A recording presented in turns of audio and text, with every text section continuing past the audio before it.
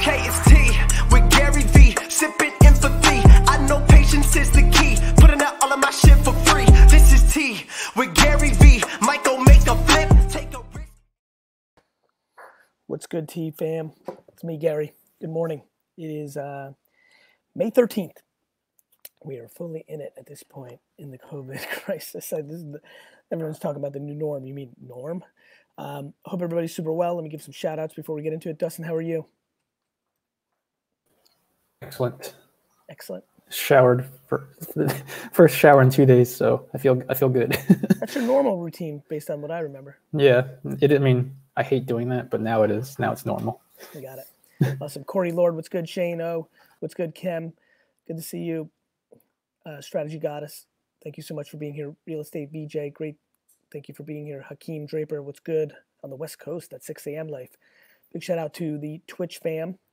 Rosa for Health, James O, good to see you. Darren F, thank you. Casey, Kerry Gardner, let's get into the show. What's good, Clev? What's good, brother? How you are doing? I'm well. I'm You? showered up, bro. I'm feeling good. It's early for me, man. You West Coasting it? East Coast, Southeast. Oh, so this is the 9 a.m. is early. Yeah, it's still early. Yeah. You're a go to bed at 2, 3, 4 a.m. Something like that. Yeah, for sure. Good man. How's the music going? Good. I just signed with Republic about a month ago. I got some records coming out with Diplo and Post Malone and some big shit coming. So congratulations. Thank you, bro. Thank you. How do you feel right now when you know you're sitting on those tracks and you're no dope? Like, you know that's going to give you a bunch of looks. Like, do you think like, damn, this quote unquote might be it? And are you also mentally prepared because people have done things with huge artists and sometimes it's not the moment and sometimes it happens 4 years later? Are you in the mindset of like, I'm ready for it if it pops off, or I'm ready for it to be a disappointment and then it will happen in a couple of years? Like, are you in that mindset?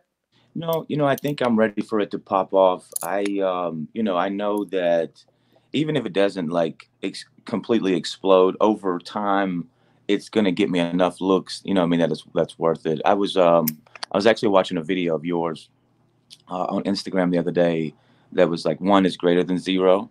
And it was really motivating as far as, just taking the little views, you know what I mean? Not just all you know what's funny about that video is I love that video too for me personally, because that's the one that shows even right now I have unlimited videos on YouTube that have 137, 219, 402 video. And I tell people all the time, like, do shit.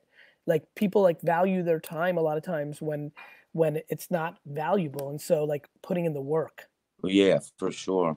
But I mean, you got a song with them, Post Malone. It's really not going to be that much of a disappointment if it doesn't blow up. It's still gonna blow up in a sense. You know Correct. what I mean? You're gonna get, and other artists are gonna take a look, and other producers are gonna take a look, and other people are gonna take a look.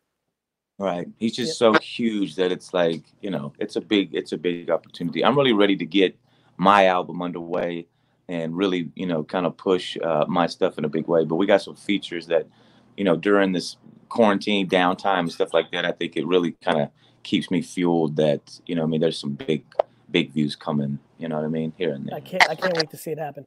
What can I answer for you? Well, I get asked a lot as upcoming artist, and I'm not where I want to be yet, but I still get a lot of aspiring artists that come to me asking for advice on, how to make it in music, in general. Or they'll say, how did you get this Post Malone feature? How did you meet Juice WRLD? Blah blah blah. But I think a lot of it is I would like to know, I guess, a good response from your side of it. Maybe using some music-based examples, and just how you would go about responding to an upcoming artist that's aspiring to be, killing it in the entertainment industry. For me, 2 things stand out: taking it and having it come to you.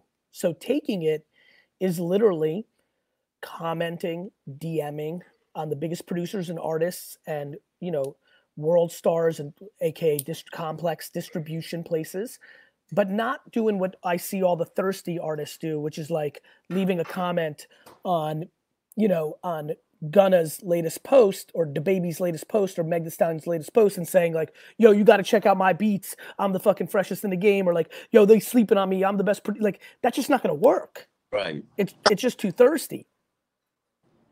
And so, but what I do think is when there's a new, you know, Key Glock or Young Boy post and you go in there and you actually analyze the song, or you come out and you know, like, I really, really feel Roddy Ricch's lyrics. So like, if you're an artist or producer that feels it and you come in and you quote one line and you tell people what you feel there, or like, you know, I listened to Mozzie's new album like 4 times in a row, and there was just a lot of things that hit me. If I was an up and coming artist or producer, I would go into those posts because he's promoting the shit out of his joint and leave thoughtful comments, not thirsty comments. So that's going out and taking. Or I DM Mozzie or the producers on that or his manager and say, yo, that fucking third track when he said this, or like, you know, you just give love but thoughtful enough, not spamming, but actually just genuinely putting in the work. So that's going and taking it. And that may catch someone's attention because you know this is an artist, Clever. Like, you may have a deep lyric that really means something to you. It's kind of subtle in a song. Nobody gives a fuck. But if somebody comes around and is like, yo, those 9 words together hit me, you're going to take note of that. It's the same way I take note when people leave a comment in my Instagram about a certain part of a video that I could see is not the spiky part. It's not the part that everybody caught on, but I knew what it meant to me. That catches my attention. I'm like, oh, that's a thoughtful kid. Let me see what that's going on. Artists do that too. That's taking it. And then having it come to you is putting out the fucking work. Exactly. Yeah, I More agree with music. that. I believe in it. Like, everybody, you know this. You've been watching me for a while. Like I believe that putting out more music is good. Like, I genuinely do. Yeah, you know, I tell a lot of people, like, the content, everything that, you know, keeping it consistent is great. A lot of people fail to do the research that I think that it takes, you know, just digging in and trying to, you know, find those opportunities, not just, you know, doing all the social media things, but, you know, a lot of people think you can just make the record and shoot the video and put it out there and pray to God. You know what I mean? And that's that's almost 100% guaranteed to not work. Almost 100%. Exactly. And it's hard to explain that to some people. Like, they think it's just going to catch fire. And what they have to realize is a lot of the viral videos that you know, it's got a lot of work going into it. I know some record labels that put millions of dollars into some marketing schemes for certain artists to get certain songs at, you know, at the #1 spot.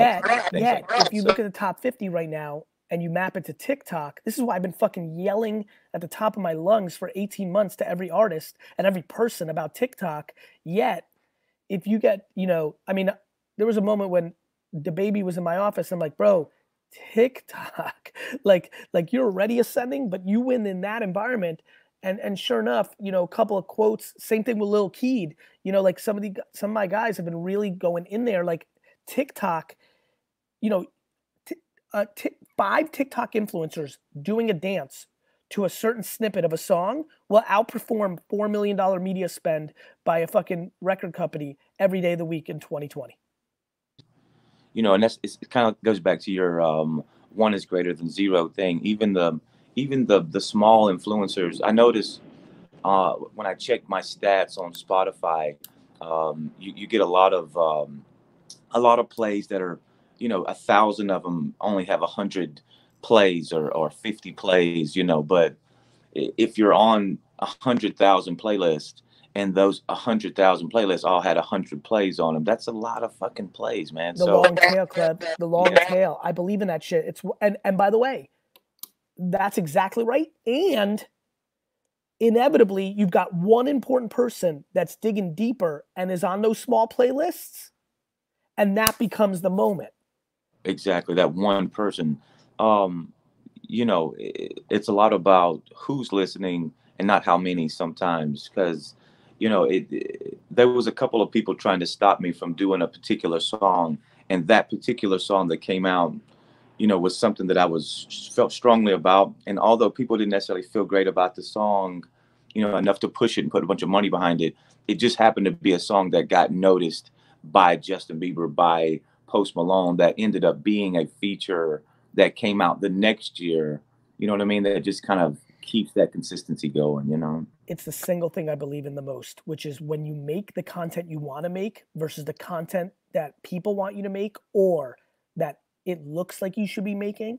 It's literally the post I posted at 8:30 this morning on Instagram. It's me and Murda Beats, you know, and it's me a year ago telling him like, yo, TikTok. And he's like, yeah, but I don't dance. I'm like, no. This, you do what you do. And here we are a year later, and TikTok looks completely different than it did a year ago. When I was yelling 18 months ago, a year ago, everyone's like 14-year-old girls. And I was like, for now. Right. Yeah, it's definitely huge. My TikTok is slacking right at the moment. But Cleb, I'm telling you right now, I believe that TikTok is more important to you than Spotify. How about that? On some real shit. well, and you might be right. I tend to go really hard on some of the platforms that pay, because I do so much of the free stuff that. But bro, you're too smart for that, because you're super thoughtful. I'm loving this combo. The number one thing that pays is the place where everybody's eyeballs are at, even though it's not paying you, because those eyeballs pay later. Right. Facts. That's huge facts. You know, I've got a TikTok. Mine's at Clever. I made it look the part. You know, I've got the blue check going on. I got about 3,000 followers, which is, you know. Cleb, listen to me. Let's make this action oriented, because I'm going to jump to the next call and we'll chop up in real life. I can't wait. You need to post 2 or 3 times a day on TikTok. It will change your game. I'm telling you. Okay. Hey, you figure it out. Go all in. I'm telling you. Yeah, I'm with it. I'm with it. I wish you well, man. Can't wait to see you. You too, bro. Thank you so much. Got you. A lot of fun. Super smart kid. I like his thoughtfulness. Good job, Dustin. I know you were playing with the mics there. I thought you did a really good job. That was challenging. Yeah, that was tough. I'm proud of you. Thank you. You're welcome. Let's keep it going. Let's keep this going. Oh, Gary. Hey, Rashad? Rashad. Yeah. Real pleasure. Oh, it's awesome. I'm excited to be here, man. Real quick, I just want to say thank you a couple of times here. Thank you to you, first of all, for the amount of content that you're just giving away for free. You know, so many people want to charge for the words coming out of their mouth, so I appreciate that. Happy to do it. And, you know, that you're very simple and you cut through the noise, you know, so right to the point. I appreciate it. The simplicity, it comes so natural to me. And I think that we cloud our heads with so many things that just are fake perception, and it stops us. And so I appreciate it. Thank you. Yeah. And, you know, I definitely want to thank your team, you know, Dustin and Zane, for coordinating things behind the scenes. I mean, I don't think people necessarily understand everything that's going into producing this, but, you know, props to those guys for being on top of things and coordinating. So I agree. I think Dustin's getting too much credit and Zane's not getting enough. Dustin. I agree. You agree, right? Yeah. All right, get out of here. All right. So I had a couple of questions that I think caught the team's attention there a little while back. I know they've been trying to get me on the show for a few days. So my first question is just from the point of view, I'd like to get your perspective on what you see as leadership and their responsibility during times of crisis, and I guess how we recover from crisis too. What your perspective is. What's the biggest responsibility they have? To be compassionate, sympathetic, and empathetic to everybody but themselves. That's what I think the responsibility is. I think true leadership is when you realize you're working for all of them, not the reverse. Mm-hmm. And I think it's very clear to me when I see good leadership and when I see bad leadership. And so for me, the responsibility of an actual leader is to, as the going gets tough, to be even more about their army than themselves. And so does that leader have the humility, the patience, the empathy, the compassion, the sympathy, the kindness to give fucks about everybody but themselves? That takes, self-deprecation. That takes, selflessness.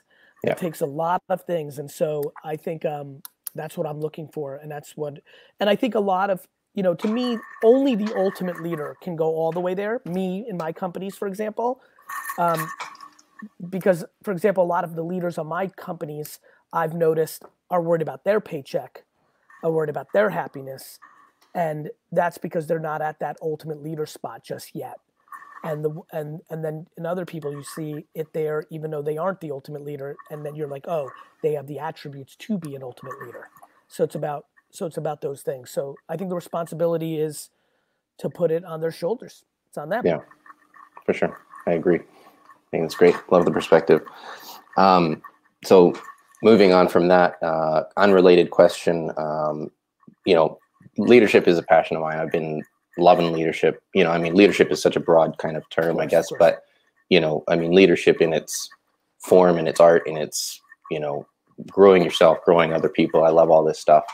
And I've recently kind of made the jump to actually doing something. And, it's been in my heart for a long time to pursue that and to try and, grow something out of that. And really, I'm an infant at this point, having just kind of kicked off my social platforms and stuff like that. And I'm trying to be, on TikTok and Instagram and Facebook and LinkedIn and Twitter. And I'm about to launch a website and a podcast, but like we're 4 weeks into this, and I don't want to get overwhelmed, and I don't want to dilute what I'm trying to do. And so I just want to know what you believe would be the best actions for me to focus in on. I think eliminating the word dilution. Volume does not mean dilution. Right. So just keep pumping it out. I don't feel diluted. Saying shit you don't believe is dilution. Yeah. I get you. But you can say the same thing across 13 different platforms, the same exact thing, 13 different ways, because LinkedIn is different than TikTok, and that means it's not diluted. The dilution comes in saying shit you don't believe in or you don't know what the fuck you're talking about. The dilution does not come in the volume of creative that is put out. Right. I get it. Makes sense? Makes sense. People focus on dilution or quality in amount of pieces out. There's some people that are diluted the first fucking words out of their mouth because they're talking some bullshit. Yeah. Doesn't matter that they only posted one time. Yeah. I think I end up thinking too hard about what I'm trying to say. And, I'm trying to make really deep, long form content and stuff like that. It's just, I sit there staring at my computer screen for like, man, does it sound good? Does it not sound good? It's even in the way you're doing this Q&A with me, it makes sense to me, right? Like, I think you put thoughtfulness on a pedestal, which is amazing. I think that if you're thoughtful, it will come out. I think a lot of people think too much about presentation. Like, I come out like, there's a very good chance that I'll go down as the kindest entrepreneur of a generation. Yet I don't think that's how people saw me at first with my fucking cursing and aggressiveness and competitiveness and jerseyness. Yeah. Right. And so what I mean by that is the truth will always shine. Yeah. It's just the way it is. There's no hiding in life. And so no matter how clever people try to do or how much they package it, it's just so obvious to me that, it will ultimately play out. No matter how misunderstood I was for a decade, a lot of it's starting to play out. And I didn't think it, heck, I think this show has a lot to do with it. Mm-hmm. And yet, I couldn't have predicted COVID or, I kind of predicted tea with GaryVee. If you saw that clip from 10 years ago on Instagram, but I definitely feel as though you're overthinking it, because if you've got it, it will play out. And if you don't, it will play out. And I think you trying to package it, is not going to be the variable. Right. So just, be thoughtful and, share it. Be thoughtful by nature, not by sitting there and be tactically thoughtful. Right. Don't become a fucking poet. Fucking just put it out. However it comes out. It will. The more you put it out, I'm better at putting it out than I was a decade ago, because I've kept putting it out, and then it gets refined. Yeah. It doesn't get refined in your head. It gets refined by living it. Right. I get it. Good. Thank you. I want to see you in Edmonton. I got my ticket. I hope that. I'm desperately trying to get there. One time canceled. The second time in the fall, I'm worried about. We'll see what happens, but I will get my ass to Edmonton. I'm committed. All right. I'll see you soon. Take care. Take care. Thank you. Bye. Love this. Swing for the ring. Good to see you. Stephen Pata. Great to see you. Wanted to get your thoughts on something. Please. On YouTube, there's someone that's kind of spamming. I mean, and everyone's telling me to ban him, but I'm not gonna because it's obviously not my call. Yeah, look, I think, you know, I saw it on Twitch a little bit. I'm seeing it on YouTube a little bit. Like, I think we're gonna need to consider mods. So Okay. why don't we, you know, everybody's kind of looking right now. Dustin, not Justin, is your Instagram handle, right? Yeah. Maybe, and let's not overflood Dustin. If you genuinely want to be a mod, meaning you want to be here every day and you want to, you know, you feel like you understand me, which is don't ban too early. I like when people razz me. It's just when somebody just spams. Oh, I mean, that's what it is. It's not someone harassing you. It's just. Yeah, I know that's what you're saying, but we may need some mods, so we'll talk about that. Okay. Are they still doing it? No, I asked him nicely if he could just try to stop a little bit. I love that. He said pretty much told me to fuck off. That's fine. That's fine. Let's put him on the show. Let me have a combo. Okay. Keep it going.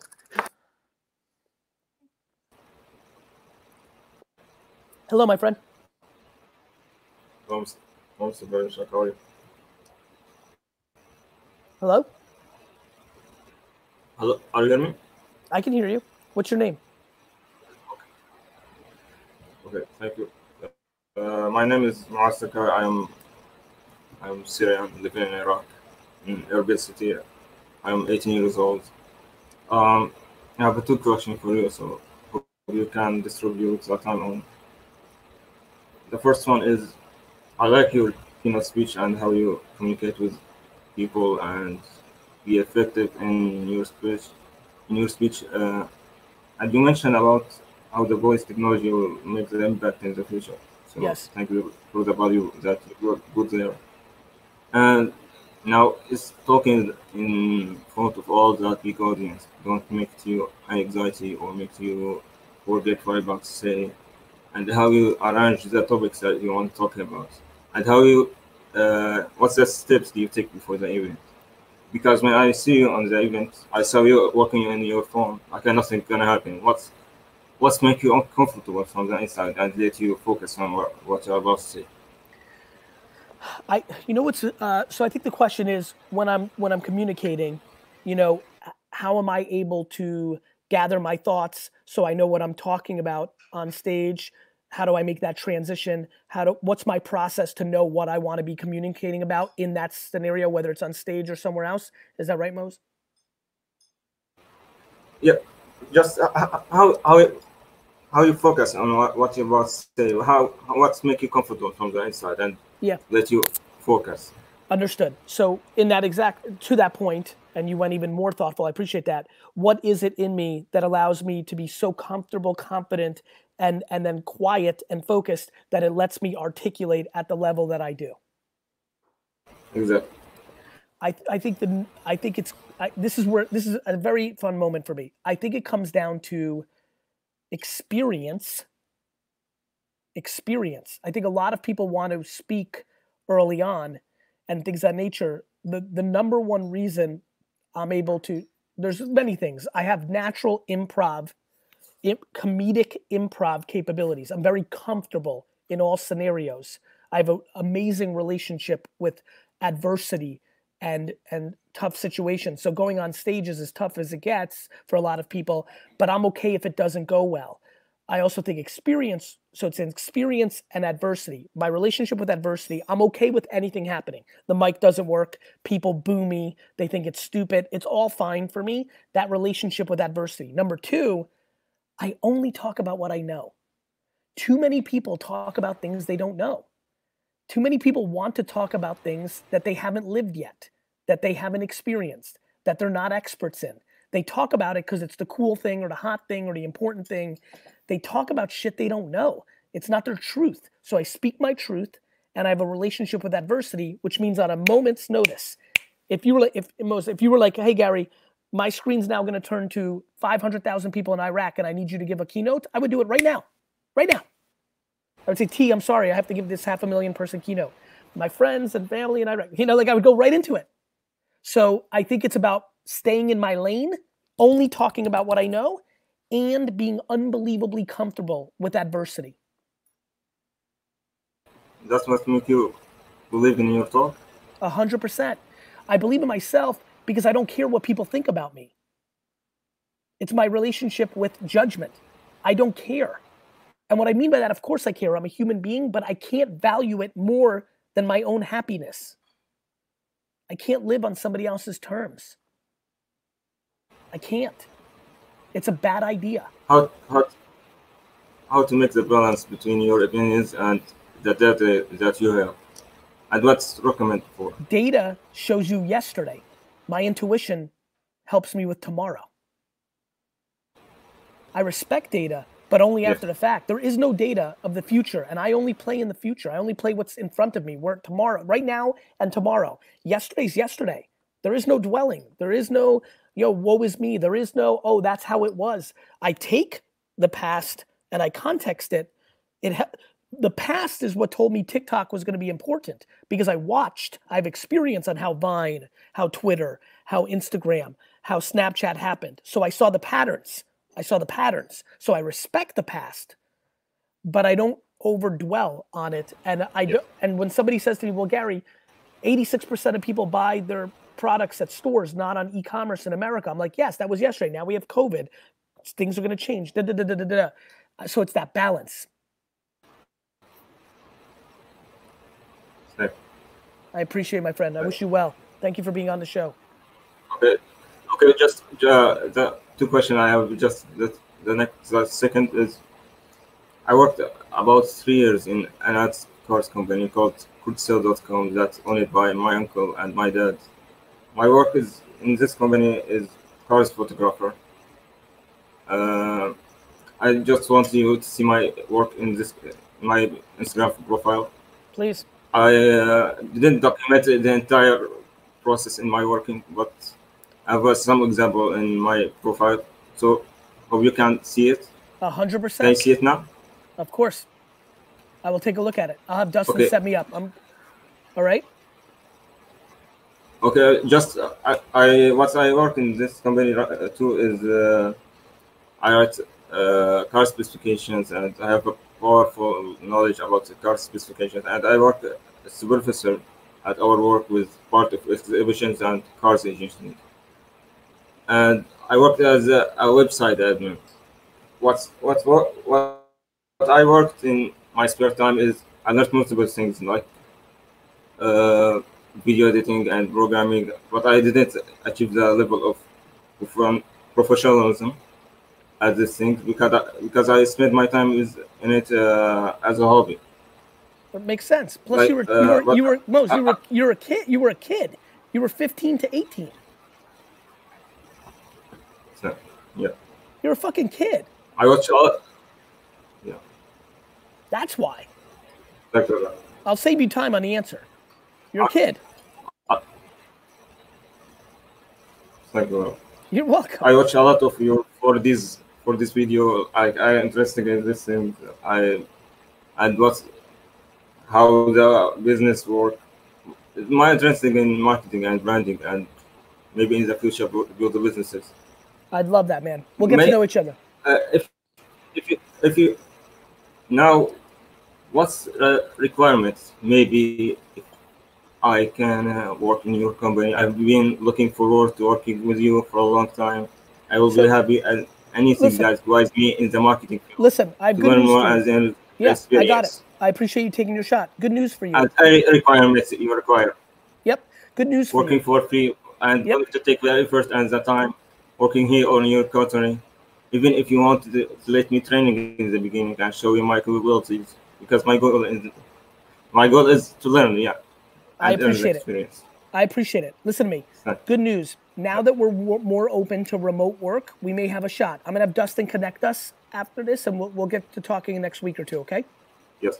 All right. Good luck, brother. Let's keep it going. Thank you. Thanks for all of you who are watching, bearing with it, because obviously the audio was a little tough, but I just liked him and wanted to get through that. So let's keep it going. Mo. Hey, Gary. What's up? Life is good, brother. How are you? I'm doing fine. I want to thank you a lot for this amazing program that you're doing. Like, I've learned so much. It's the best shit on the internet, really. Best info out there. Thank you so much. Where are you from, brother? Thank you. I'm originally from Lebanon, but I'm currently in Denmark. I've been living in Europe for the past 5 years, and I think it helped me a lot in many aspects. I love it. And Yeah, like I'm just gonna give you a small backstory, and then you can help me a bit better, I think.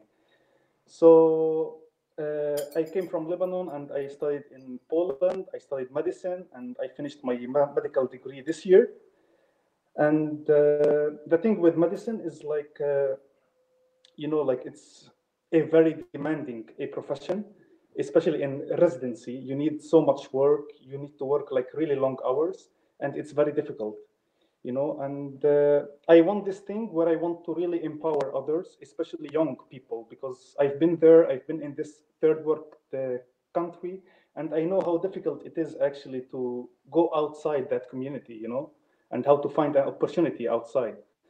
So I just want to help like people, because I had a scholarship back there. So I want to help like more people have more opportunities to just do the things that they want. How would you do that? Like I think by like there is many ways to do it. I agree. A big factor can be like financially, it can be very helpful, like helping them getting the education that they want, supplying them with jobs that they can get some valuable knowledge in, like many stuff. Like I see people out there and they are like studying for long years, and there is no jobs in the market for what they are studying. Yes, so because like because the modern education system globally has some substantial flaws in it compared to what the people think they're getting out of that education. The promise of the 1950s, 60s, 70s, and 80s, even 90s, of like if you go to university, or if you go to to your point, even some of the things that are still safe, legal and medical and things of that nature, like it's a very different world out there with the internet. And the promises that have been made for generations are vulnerable right now. Obviously, there's still plenty of careers where if you get that degree, that is the only way to get in. But people are amassing enormous amounts of debt. The amount of money that they're getting in return is not where it used to be, especially in the medical field and other places. And yes, I agree. There's major vulnerabilities with the system. Yeah, I agree too. So this leads me to my question, which is like, how can I, Gary, like balance my career as a doctor and my passion to empower others, given like the very demanding a profession? Like like you need some time to help others, and how can you make up that time? By auditing all your leisure. Can you please explain me more? Of course. I want to know every hour of your life when you're not doing your medical field and you're not sleeping. I'd like to understand every hour. I understand you. But like the problem is, Go ahead. I understand you. It's like working, like I haven't started working yet, but I'm going to start working in the month. Okay. And I've done some internships, so I've seen exactly what's the work like. Like I've done an internship for like a month and a half, and I've lived it. I understand. And it's like very demanding job. You start working at 7:30 in the morning, and you finish work by 5 or 6. You're completely exhausted. You need to go and eat something, and you're really tired, and you end up sleeping and waking up at 6 in the morning. On the weekends, you will have shifts. Maybe every 2 weekends, you will have like a weekend off, but that's mostly it. Yeah. So a couple things. I've always wanted to help people too. And in the beginning of my career, I didn't do it because the internet wasn't at scale, and I was working retail, 6 or 7 days a week, and I was working much longer hours than you're referring to. I would get to the store at 7:30, 8. It would open at 9. I would work until it was closed at 9 p.m. and then I would go home. And so I very much understand, and I would work 9 to 10 p.m. on Friday and Saturday, every single day, for 7, 8 years. So maybe the answer to your question is you can help people in 7 years, not today. When I talk about patience, I really talk about patience. If you're telling me that your job is going to milk you so hard and require you not to have the energy to help, well, then you don't have the energy to help. Now it's just ideology. Excuse me. Now you're just saying, you'd like to, which is fine. I just don't think you have to, beat yourself up that you're not doing it yet. Maybe you can do it in 5 years. Mm-hmm. Like the thing is, like I've seen like many people, and in some way they are able to do it. Like I'm sure you have like so much work to do, so many things to do, but still you can find some time to do it. Because I don't fear messing up. Uh-huh. Okay. Okay. The reason most people are able to do more is because they don't fear losing. They don't fear failure. People that fear failure don't do things. The reason I'm so fast is I don't put perfection on a pedestal. 80% of something done is better than 0% of something done. If you help one person by doing a 1 hour Skype, when you said you still have 2 to 3 months, I laughed in my head. I literally laughed. Because I said, okay, great. Yeah. So fucking help people for the next 2 to 3 months. You could be on the fucking internet 12 hours a day helping people. I've started actually, and I did like an Instagram page, and I'm posting things that will help like young people. It's good. Like I'm doing it already because of you and because of Tea with GaryVee. Like it, and because of you helped me just start. Good. You know, more. I think it's more very important. More. Yeah. I think so. I think I will just need to work more on it. More. You know, some days you're going to feel energized after work, and from 9 to 11 p.m. you're going to lay in bed and make content and answer somebody's question and, you know, DM somebody to be on their podcast because you know you have that weekend off in 2 weeks.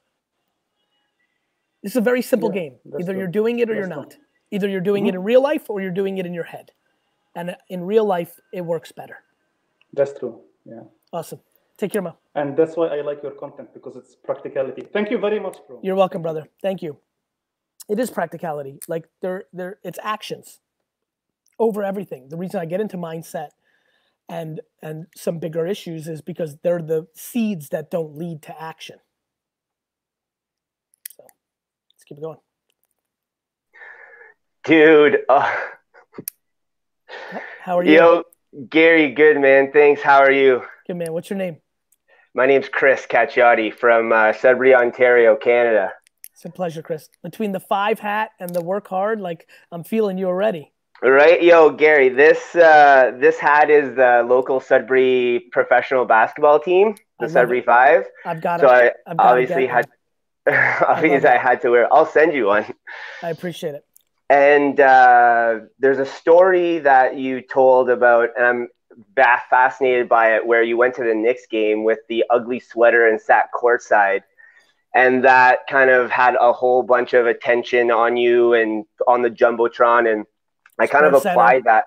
Yeah, Sports Center. When I go to basketball games, I sat courtside for the inaugural season last year, season tickets on the court, and I wore this like fuzzy, flannelly kind of colorful jacket, red pants that the whole stadium can see, and I became like a super fan almost. So that was built on the back of that story that you told with the Knicks ugly sweater. I appreciate it, Chris.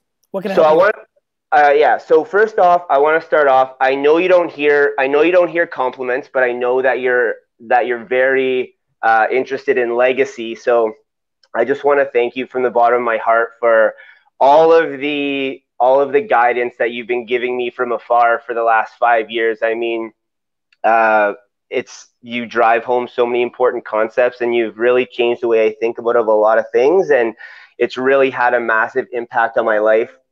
And you're actually changing the course of humanity, I believe, by making things like patience, gratitude, hard work, empathy, kindness. You're making these cool, and you're impacting not only my generation, but younger generations, the older generations. You're impacting the entire planet, and you are going to reach your goal of everyone on earth knowing who you are. And when they do, you're going to make the world a much better place. So I just wanted to start off with that. Thank you, brother. What you can help me with is I work for the YMCA of Northeastern Ontario, so in the not-for-profit sector. And I got there by, after 9 years in the private construction industry, worked my way up from site superintendent up to a junior partnership offer, but it just wasn't lighting my soul on fire. It wasn't making me happy. I wasn't really passionate about it. Yep. So, but it was making good money, and I had an opportunity to make a lot of money for my family and provide for my family. So I kind of grinded it out. I respect that too. In 2017, our son was diagnosed in utero with with a fairly, like, a really insane and critical heart disease. Sorry to hear that. Thank you. And he had open heart surgery at birth, and during the recovery process and kind of taking all this into consideration, I just came to the realization that life is just far too short to be spending it doing something that you don't love. So I jumped in with the Y, and now I feel like I've really found my lane because I get to use my talent, skills, and passions, and everything that makes me me is an asset and a strength, and I get to deploy that to make the community that I live in a better place. I love you for that. Thank you. So the long-winded way to get into this question is, how do I apply the 51-49 rule, or giving more than I take, into fundraising, whereby the main function of my role is to depend on other people's generosity when those people are not the benefactors of that generosity. By asking them what you can bring to the table. Hey, old rich dude in the neighborhood who can actually afford to pay a check that will help the YMCA, even though none of his family or people he knows are there. What can I, Chris, in any shape or form, bring you in value? I'm not kidding. Right. Yeah. Like, that's actually the answer. I think fundraising is I think it's one of the most interesting moves in fundraising. Instead of doing what most people do, which is try to guilt or play towards one's bleeding heart, I think the question is, what can I do for you? Right. Okay. You'd be shocked. I mean, I've seen things because I'm quiet with what my fundraising, but I'm on a lot of boards. I do a lot of stuff, and it's wild what some of the answers are. Like, sometimes the answer looks like my daughter's struggling with swimming, and you or your best friend happens to be a great fucking swimmer. And it's literally, I'm not kidding. It's literally check to YMCA. Your best friend is teaching his or her daughter to swim. Right. Okay. So, it basically boils down to understanding the people you are approaching to be donors. By asking them what you can bring to them in value. You don't even need to understand. I don't even understand shit. I could walk up to Sir Winston Thompson and be like, hello, Sir Winston Thompson. What is the most interesting things to happen in your world? The reason I'm sitting here, luckily our friend Karen put us together, is I want you to write a check to the YMCA because I'm passionate. Here's my story. My son's heart condition. That already puts you in a good spot. I'm here not looking for you to write a check out of the goodness of your heart because I want to make this practical. What on earth can I help you with? I'm a social butterfly. I'm connected to a lot of people. I have a lot of my own skills. I will bleed for you in return for what you want because I want you, not even for me, I want you to give that money to the YMCA. That is a fucking killer pitch. That is a killer pitch. Right. Okay. So the end. Just Chris, the end. Approach people, ask them what they want, or approach people, ask them what they want, and obviously, give them content. And obviously the way that you approach it, your success rate will be on your cadence, will be on your skill set in asking. Some people are going to be dopey about it. Some people are going to walk up to somebody and be like, yo, what do you want? And it's like, oh, they're like scared. Like, you have to find your cadence, your tact, your ability. But it is the punchline of the question. Period. Right. It will outperform every other way you go about it. It would work on me. I don't want to see your fucking picture of the fucking playground you're going to build with my money. I don't care about the cute picture of the kids. Of course I do. That is a given. I understand that to be true.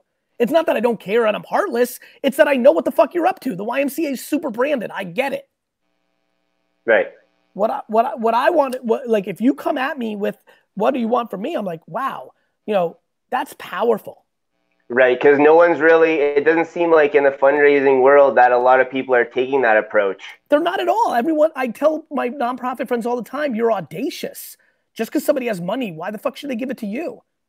My brother has Crohn's disease. I want to give that money to that. I have highest the foundation to help my family get out of Russia. I want to give to that. Like, why am I, why, people want to give to things that they care about, not what you care about. Right. So then a way to kind of sweeten the deal is, on top of the altruistic nature of it, what's in it for me, basically. 100%. What can I do for you? Yep. And if you end up fucking, you know, shoveling snow, you know. There you go. I would shovel snow. I would do that. Me too. Me too. Kind of...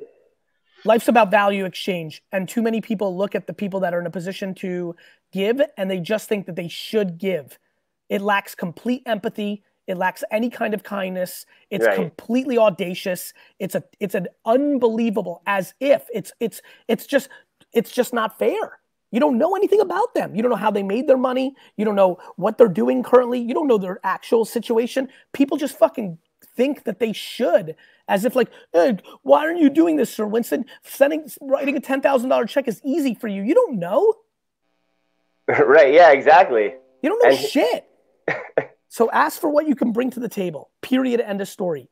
Guilt and expectations don't work. No, I'm not into that. I'm not into guilt. I'm not into playing the victim in any way, shape, or form. I mean, that's one of the major kind of mindsets that I have. And again, based on the two major themes that you preach, accountability and gratitude, is that accountability plus gratitude is a choice. A choice to say, when you're presented with a difficult decision, you have a choice to either crumble, use it as an excuse, and kind of break down, or to push through, develop as a human, and actually come out on the other side. Chris, ask people what you could do for them. Yeah. Okay, sweet. One more thing. So I've just, in January, I launched a children's book. I wrote a children's book. 10% of it's going to sick kids. I actually sent one to your office a couple months ago. I don't know if it made its way to Misha and Xander, but I appreciate it, brother. I'll ask Lou and Alex. I'm sure they're watching, or Dustin will let them know. I'll look for it. What's the name of it? It's called My Very Excellent Mother Just Served Us 9 Pizzas. That's not that. Yeah, it's a title. It's a pseudonym for how we learned how to memorize the names, the order of the planets growing up when we were in school. I love that. But checking in on that wasn't the reason for this question. It's actually a tactical question on, I just basically, the way I've been marketing these books is like guerrilla marketing on my personal page. I've sold like 700 units, pushing 800 units. I'm getting consignment deals. I'm getting like corporate buyers are buying big bulk numbers. Do you have a Facebook group?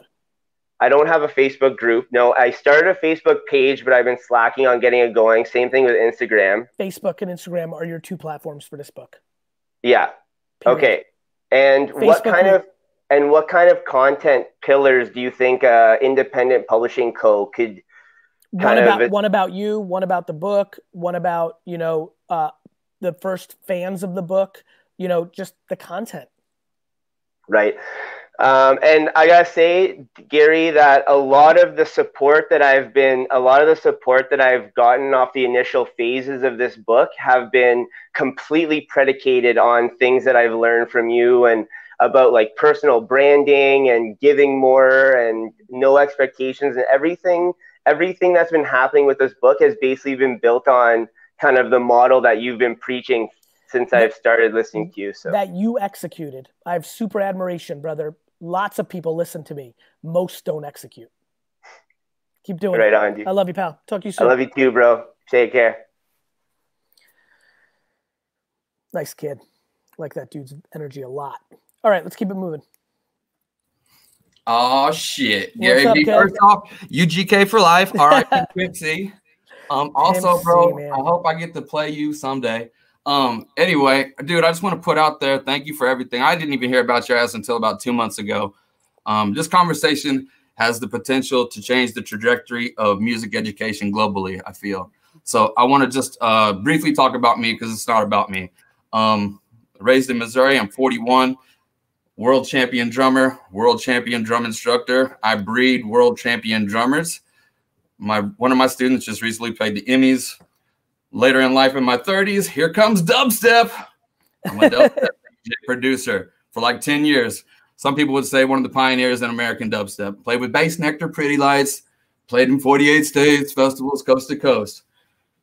I had a record label called That's Dope Records, and it's blew up in my face in 2018 because I ended up overpromising, spread myself thin. Yep. I ended up getting on at a corporate music school that has a movie and Broadway musical named after it. And, you know, Jack Black's the star. And they brought me on as a drum instructor, then the music director, then the general manager. And I was at a franchise. So I really wanted to start this EDM and DJ program, like hip hop, EDM production, DJ program for the kids. So I lined it up, been working on it. I launched it at my franchise in Denver. And then there's a company school. I'm originally from Missouri. So there's there was a position open in Kansas City. And I started flying back and forth every week this year before COVID. And really thought that corporate was going to finally bite on it, right? But they're really stuck on AC/DC, Nirvana, Pearl Jam, that type of thing. They're not really, you know, I keep getting pushback. All right. So here we are. It's 8 weeks into COVID. Pushback in the form of like, this is not real music, and we love grunge better. Like on some subjective shit. In the form of like, yeah, bro. Yeah, I get it. You know, I mean, you know. By the way, that's most of what happens in the world. I just want to make sure I'm grounded in what the pushback is. Yeah, I mean, the pushback is, you know, I finally thought they were going to let me do it this corporate school because I got their attention because we had a successful season. Like the program is lit. It succeeds, bro. Okay. Love it. So where I'm at with it, bro, is, you know, I had the conversation with the software companies and let them know what's up. They're down. And, you know, I feel like I keep getting this, well, let's talk about it in 18 months. We'll talk about it then. Well, that's that's corporate. Right. Exactly. Right. That's what you signed up for, bro. Well, nothing. So, you took it at bat in entrepreneurship. You misplayed it. Mm-hmm. You're young as fuck still. You're resetting in corporate. So you're eating a big fucking fat piece of shit. And now we're going to make some new decisions. Yes. Right. So that's why we launched SpankyStudio.com. I'm still teaching all of these lessons online, right? Through Zoom. And it's more like a mental health checkup. And what I'm realizing is like doing the music production on Ableton through Zoom is way more efficient and productive because I can annotate right there on the screen. We get work done through Zoom. And so I guess really where I'm at, Gary, is I'm going to do this regardless. I'm here to double down on my strengths. I know what I do. It's going to happen regardless. School of Rock, they didn't holler back. And I said, you know what? If they don't holler back by the time I get on here with GaryVee, what's the worst he's going to say is no. So GaryVee, my question to you is, do you have any interest in helping launch the School of Hip Hop and EDM?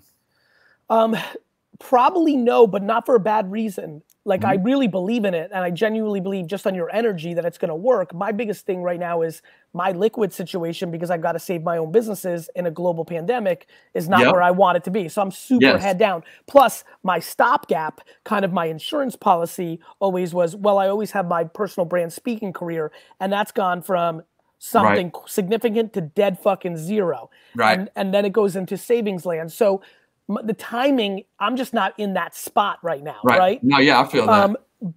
But you know, I think that if you want to email me at Gary@VaynerMedia what you think financially it needs to get off the ground, I'm happy to populate it a little bit because I have a ton of friends in music who might find it more passionate and more compelling. Because I can tell you right now, the energy's there. The question is, what did you learn from the overpromising, under-delivering, and your cash flow management on the record label? However, record labels are much more high risk, high reward than a school where you're getting revenue in at every time. So I'm happy to look at that. And I don't need a fucking business plan. I need fucking 6 sentences that tell me what the fuck you're up to.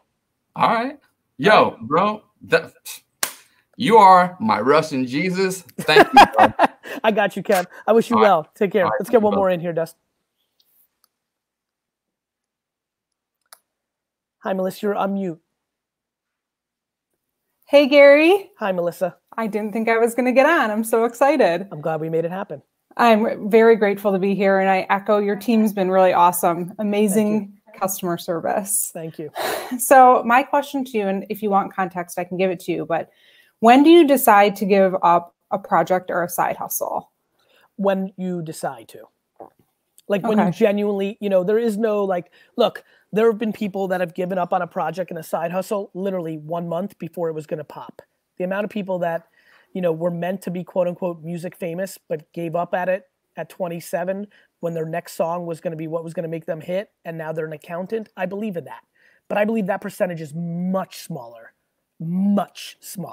Call that the 1% to the 99% that are delusional and tone deaf to the response of the market and are still grinding at something that the world has told them they're not good at. Yeah, so I have a protein bar called it Fits Bar. It's down here, and it launched awesome in 2017. It was great. And then I had all of these manufacturing issues. So I lost customers, I lost all my store, you know, things got super tough and crazy. And then in 2018, I have a disease called endometriosis, kind of like Crohn's, like what you were saying with your brother. And I had to have this big surgery. And I remember like laying in bed, like in the hospital bed, like being on Instagram for the brand. And I was like, you know, this is like, I have to change this. So I stepped back and found a different manufacturer, which has been great. And they're local. I'm in Detroit. They're local here in Detroit. Yeah. Much love back. Yeah. And that story is going to resonate, right? Like if there's like, let there be no confusion post this pandemic, like made in America is going to have a real surge. People are going to like the one time people will pay more is when they want to feel safer. And that will happen. That just is going to happen for at least half the audience of America. So keep going. Yeah, I hope so. So I take the step back. I haven't really been like pushing anything on that social channel. And in this time, like, right, I suffer from this chronic illness and I'm like, I got to start to go in on all this. There's no awareness on this. I'm super passionate about it. Right. And so I start this podcast that is doing actually really well. I've been doing it for 2 years. So like my focus a little bit shifted, but now I'm ready to relaunch the protein bar. And I'm just like in the pandemic and like all of this. And then now my day gig, which is in marketing and e-commerce, which you know all about, is a 24/7 job. Unfortunately, mine is not going to be going forward after this coronavirus stuff. And that's what's been funding all of these kind of hobbies is what I like to call them. So I'm kind of at this crossroads. Like, I don't want to give up on the protein bar, but I've never made a dime on it. And should I give up on it? But I think it potentially has legs. Probably not. Even the way you're talking about it, it has too much happiness attached to it. I think the bigger question is now so the emotional part, I would say no. Like listening to you, the answer is my hot take, no. Now we need to layer the practical part. If you're losing money on this and you can't afford to lose money, you might just need to take a pause. Yeah.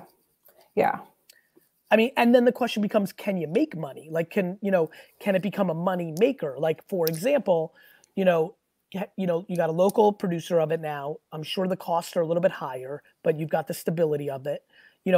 Are you able to charge more, or will customers push back because 30 million are out of jobs and are like, fuck you with the protein bar twice as expensive as everything else? Well, and when I first launched it, someone said, there's 1,000 protein bars at Whole Foods. Why would you do that? And that almost fueled me to. Yeah, fuck that. Like that person, that's a ridiculous. There's nothing that is invented. Whoever that friend or relative or coworker or family member is needs to get punched in the face. Yeah. I was like, but the competitive price, like what you were saying with price, like that's like, I have to be in a certain range. But what if you innovate? What if your protein bar, that anybody that buys a 12-pack gets part of a closed Zoom group and all of you get together once a month, and now all of a sudden your protein bar is $6 instead of $1. How much are protein bars? I mean, under $2.99 is probably really where you want to be. Right, got it. So what if yours was actually $5.99 when you buy a 24? How much is it in a case? 12, 24? 12. 12. What if yours was $5.99 for a 12-pack, but you get a code inside of the box when you buy it in a 12-pack only. You only sell them in 12-packs. We're innovating now. Melissa, this is what I do well. What if when you get in it, you get a unique code that gets you confirmation to get into a group that gets to talk for, what if you mix both of your worlds? What if this is actually targeted towards females and, metriosis? That's kind of what I would, I mean, I made it because I struggle with certain foods. So it's dairy and gluten-free. So why don't you become the first person that makes it a content access bar, not just the bar? So now the bar is $72 a case. Now you're making a couple bucks, and now you're in a closed Zoom or Google Hangout twice a month for 2 hours, building community. And maybe providing some sort of value or content based on like my knowledge for what I know. The value is you're the Pied Piper. You're throwing the tea party virtually. Like now all these women are going to have a community. You guys are going to be friends. That's the value. You're the orchestrator. You're the conductor of this fucking incredible community that is clearly going to be epic if people are buying a $72 case of protein bars just to be, it's going to be the community part that they're actually buying. This is a fucking good idea. I want you to do this. This is what I want. I mean, I have to still find a day gig. Obviously. You know what a silver platter is? I just fucking gave you a real business idea. It's a fucking I've been thinking like I have this successful. Should the bar sponsor the podcast? Like I've been thinking about that. Like, well, good news. Like how do I? I'm better at business than you. I've thought of something better on the spot. Here you go. Here you go. You now sell it direct for $72 a case. Only you can't buy one. It's only I only sell it. Fuck third party places. Okay. You're the only one that sells it. Okay. It's $72. Yeah. When now you don't even need to. Wait a minute. Now I'm pumped. With you being the only one who's selling it, fuck the little code. You've got all the information. You just email look, see, and you're like, your email is now going to be, the email you just bought this with is now allowed into this fucking password protected community. I'll see you Friday nights from 6 to 8, twice a month. Can't wait to see you. You're going to fucking kill this. You think people will actually do that? I'm convinced. I'm completely convinced people do it. It's better. It's even better than that. Everybody who's watching right now, don't just do it to be nice. And if you're actually interested in it, what's your email? Melissa at It Fits Bar. If you want to do, Melissa at It Fits Bar. Super easy. Right. So I'm going to wait for Dustin to do his thing. Let's make sure this is the right email. Yep.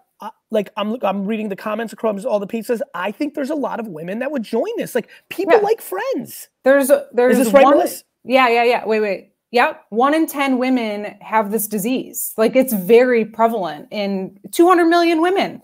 Right. And so to me, if those same women are paying $3 for a protein bar they like, now they're paying $6. But for that extra $3, they're going to be part of a closed community that's going to become a sisterhood.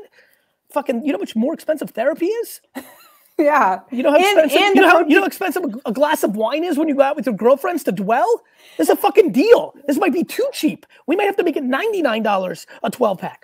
I love you. I love you too. I genuinely think it's a great idea. I think it's going to fucking work. I will do this. I will tell you. I will follow up with you. I will do this. I think it's such a big idea that most people should follow this. I think this is a model. Meaning like everybody right now that has a product should go to this model. It's access. Yeah. Like if I made empathy $40, but it came with an hour of me, like I'd fucking be 10 times bigger. Yeah. An hour with me with everybody. You know what I mean? Like yeah. But like no, I agree with Dustin, you. Dustin, put the email back. Jesus you Christ. Should do We're trying to sell some fucking bars out here. There's still the spelling error. You fucked up again? It fits. You can't spell for shit, Dustin. No. It's okay, Dustin. You can find me. You can DM me on Instagram too. I have my handles up there, all 3 of them.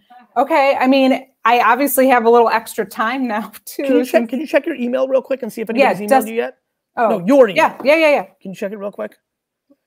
People in the comments, how many people are going to buy this thing for $72 to $99? I'm thinking about raising it to $99. Seriously, it's a club. You're paying for the club, and then you're getting the bars. What else should the club offer? Just for other people who might do this. You'll build on top of it. You'll just like that nice kid Chris earlier with the nonprofit. At first you'll be like, "Hey guys, we're here, fucking Gary, right? We are," and you get comfortable. You get to know each other, and then it gets rolling. Then you're doing wine night. Then you're fucking make a T-shirt. Then you're like fitness. Like I'm into fitness too, which is kind of where this you'll do a workout. You'll do a workout regimen. Like it's gonna work. I have 2 emails, but a bunch of people are following me on Instagram. 2 is better than 0, and everybody's watching right now. So as soon as this ends, everyone's gonna actually email you. But I really, really, really think that what if I could bring like fitness people on or do cooking class? I mean, I could just create a whole series in these exclusive. Listen, I'm telling you right now, people are gonna pay $99 for the bar.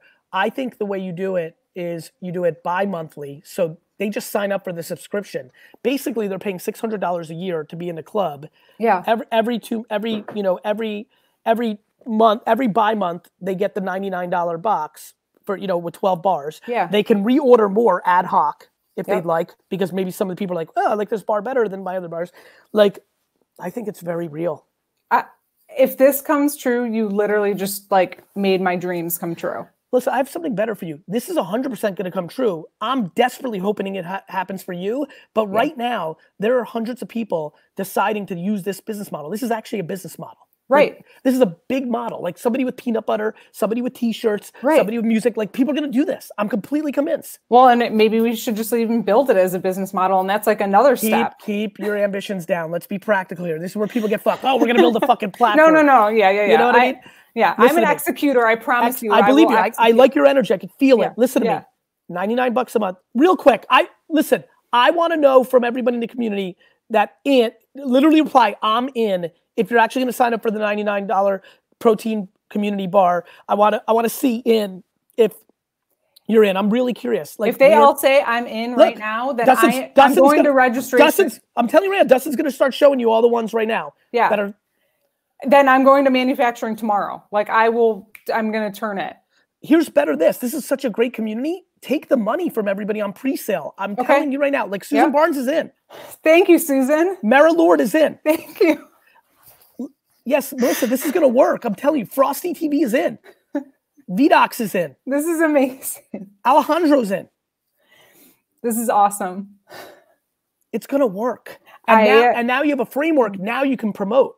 Yeah, you're literally changing my life and making something I dream about come true. I didn't think about it this way. Right, because what I'm creative and like what I'm good at is seeing things that other people don't. I think that's what I'm good at. That's why I innovate. Wine text. By the way, you're in Michigan. Michigan. Yep, you're fine. You're fine. I do buy empathy and send it to everyone for Christmas gifts. I love you. Just so you know. I love you too. Can you please post wine text in your Facebook page and be like, all my wine, like, everyone's drinking wine. Like, especially right now. Especially right now. Shit's blowing up. Shit is blowing up. You know what else is blowing up? It Fits Bar is blowing up. The $99 bi-monthly community that happens to sell protein bars. I appreciate you. They're vegan and gluten-free people, but they taste delicious. But here's the best part. You're going to build a community. Yeah. Then people are going to get these bars. They're going to start passing out the bars. When so many people are going to value the $600 for the community because your energy is on point. This is why I'm giving you this idea. You're going to be good at it. I think you're going to be good at it. I think a lot of people that have been on the show wouldn't be good at being the Pied Piper of the community. Yeah. If I did this, I'd fucking make 40 trillion a year on it. I know. I want to do. Thank you for this advice. I mean, 40 trillion would be amazing. But you know what's good? Like for example, like somebody said, it's too expensive, and I understand that from the Brianna Physical because she's looking at the literal execution of bars should be not $6 or $3. I get it. Yeah. And by the way, to her point, she might jump on here and say, and there's other communities. That's great, but it's gonna be your community. Yeah. You know what I mean? Yeah. Like, my community for sure. And what I mean by that is going to come on to one of these Zooms that I have. Melissa, relax. I like the salesmanship.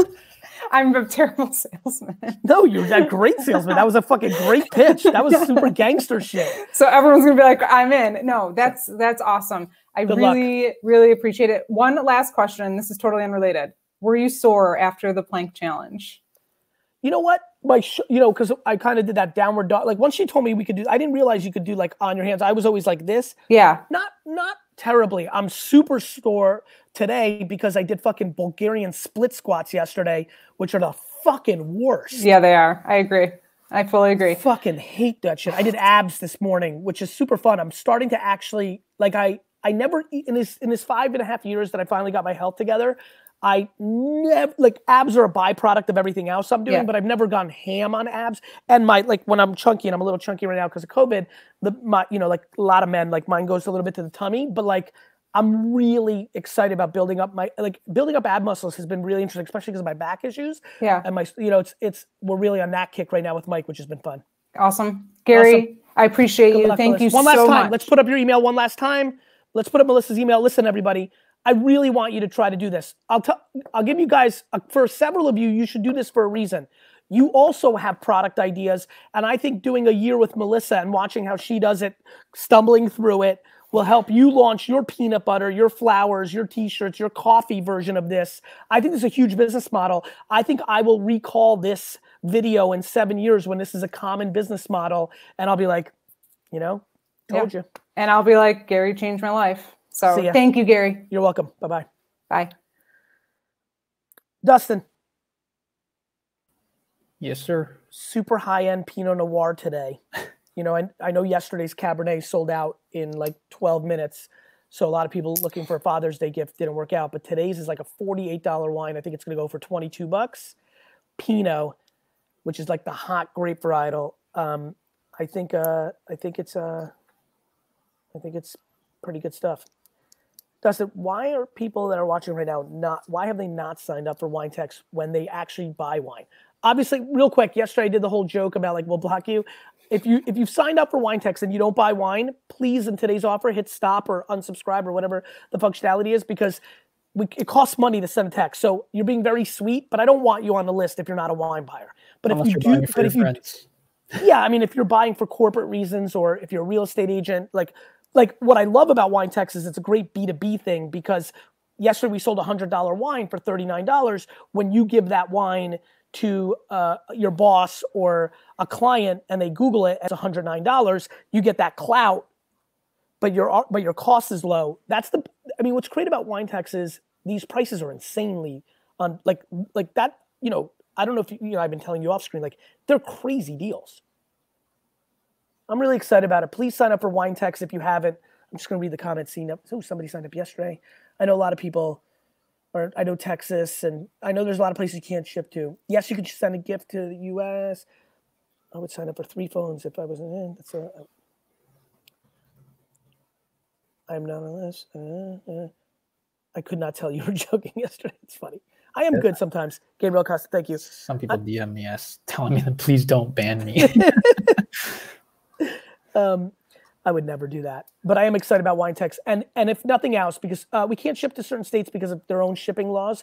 Gabby Ramos, WineText.com is a service I created for my dad's wine shop. It's a deal of the day, crazy deal of the day each day that comes in text form. When you sign up, you put your credit card in. So all you have to do when you get the text is reply with a number of bottles you want, and then we send it to you. It's been huge. Massachusetts, you're in. You can do it. Please go to WineText if you haven't. And if you're South Carolina, you're good. Please go to the site. Don't ask in Ohio, you're good. I know you're asking here, but please go to the site. You'll see the states that we can or can't ship to, but it would really mean the world to me if you're a wine drinker. What's little Lou doing? Said eh. And what? He's like sad that he lost his job now. Sign up, but more importantly, a lot of you could really do this for me. It would really matter to me if you could post it on either Twitter or your Facebook. I mean, a Facebook post is a monster. You know, like somebody just posting like best wine deals, and then like we're getting like 1 or 2 signups from each one of those, even when people have just 20 or 30 or 40 friends, because it's a cosign to your community. So it would really, really, really matter to me if you could do that. So I think Kansas is good, John. Please sign up. But again, don't sign up if you're not a wine buyer because it costs money. But the deals are sick. Today's like $48 Pinot for like 22 bucks. Like we've got a white wine. I just put the final touches on. It'll be a month from now, but it's $38 Chardonnay. I'm gonna sell it for $9, Dustin. It's a good deal. Sign up for my new Twitter account. Here are the details. And the people that are gonna win over the next 5 to 7 years are gonna be very comfortable in controlled fucking chaos. You don't love the process. This is dreams we're talking about. Dreams require sacrifice. All of your actions have to then map to it. Backpack, backpack, backpack. Nobody gives a shit about where you grew up. The whole game is scaling the unscalable. It's fucking hard work. It's being respectful. It's being a good person. Do that. That's just a good idea. It's there. The flip game's there. This house right here, there's $400 to be made. I stay in my lane. Like real fucking tight. But you can't be crippled. Everybody here is judging themselves. You're looking at what's in front of you right now. You're losing because you're laying in your bed looking at somebody's fucking glamorous photoshopped picture of them doing something cool, and you're envious and you're jealous and you're impatient, and it's crippling your upside. Let me just say it one more time if you're confused what I just said. I say put your fucking flag on the ground of who the fuck you are. Whoever provides the most value always wins. You're entering the greatest 5-year window of your life. My only answer to Nate or anybody is just try shit. Shut your business down and go work for an apparel company for 3 years. Nobody you've ever met got there without the hard work. So you better get your speed up. You better work harder. You better work smarter. If you can't Google stuff, you're not gonna be able to do anything that I'm telling you to do. GaryVee TV, my new account. Check me out. Hope you enjoy it.